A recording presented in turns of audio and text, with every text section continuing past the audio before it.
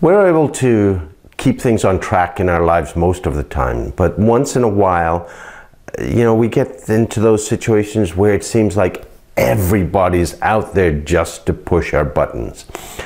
What I'm going to talk to you about today is how you can actually take back control so you're not just reacting to all of that going on around you.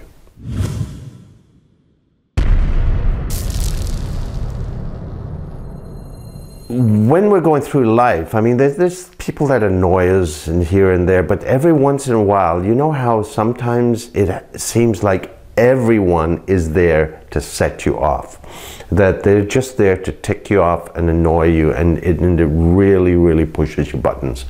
And sometimes it's the same type of people. It's like you run into the same type of jerk at work every time. Even if you're in a different job in a different city, it's the same type of person that keeps popping up, or you're in a relationship with that same type of person again, and you wonder how you got there, and they're doing the same things over and over and over.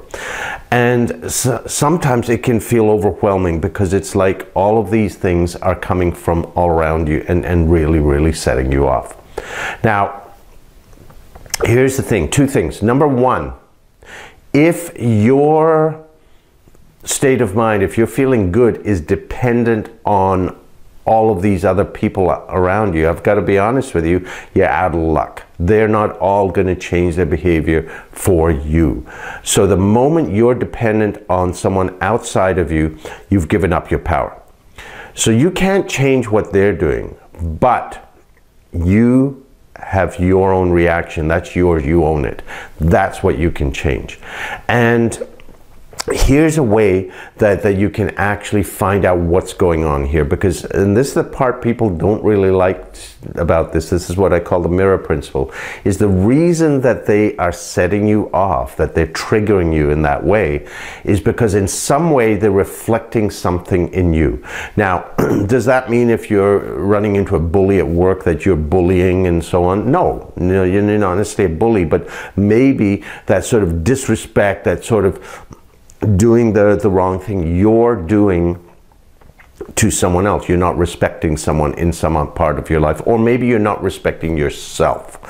And so if someone's not considerate of you, is there some part of your life where you're not being considered? What I've found is these emotions, when we get reacting like this, and especially when it seems like it happens everywhere we go, there's people all around us, it's not about them, because hate to tell you, there's only one person at the scene of every crime.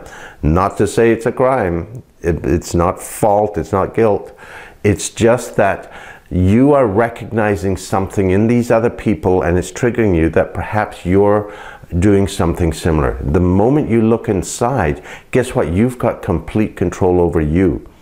And it takes courage to look inside and say, where am I doing something that is along this lines? It may not be literal, but something along this lines.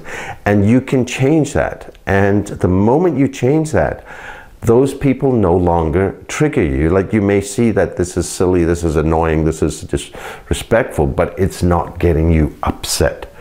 So if you've got the courage to take a look inside and see what is going on with you, what these people are showing you, that's where you've got a huge opportunity for the growth. And the biggest way we tend to sabotage ourselves is we blame others, and we base our goodwill, our happiness on them changing. Sorry folks, the truth is it ain't gonna happen.